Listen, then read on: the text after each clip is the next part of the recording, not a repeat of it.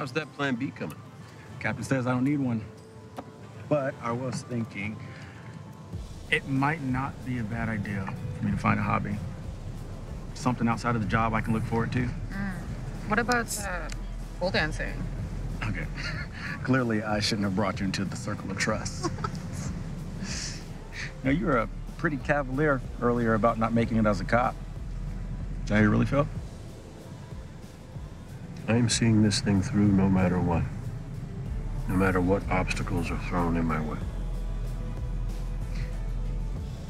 You know, 1 out of 3 rookies washes out during their first year.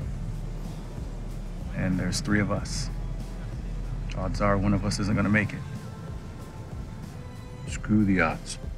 If I believed in odds, I wouldn't even be here. What? We're all gonna make it.